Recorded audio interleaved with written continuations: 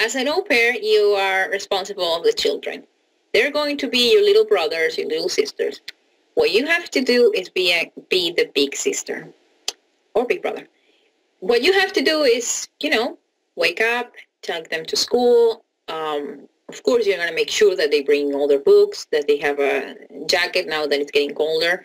You're going to make sure that if they have gym, they have to bring, I don't know, shorts or something. Just always remember that you're there to help. You're there to be helpful. You want your family to be happy with you because you want to work in a happy environment.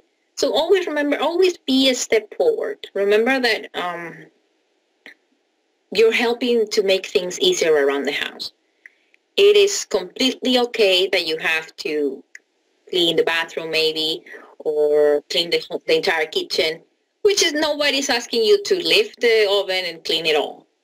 But you want to live and work in a place that is clean. And I really hope you do. I like that. So even if I don't, even if I'm not going to be in the kitchen all day, I can clean it up and leave. Maybe go to class or maybe something. But remember that you're supposed to be on call even if you're not working. It's not a bad thing. You're being there to be helpful. If the host mother is calling you when you're not working in the morning and she tells you this is an emergency, don't be like, oh, well, I'm not working.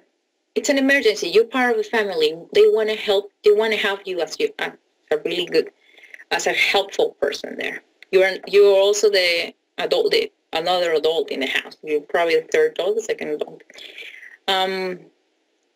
Working 45 hours is not the end of the world. Remember, it is completely normal. We are allowed to work up to 45 hours. If you work 1 week only 40 and the other one 45, then it's okay. It is what the law says. And you want the same benefits that you're having every single week. So just be okay with working 45 hours. It's completely normal. Be okay to have to work a weekend.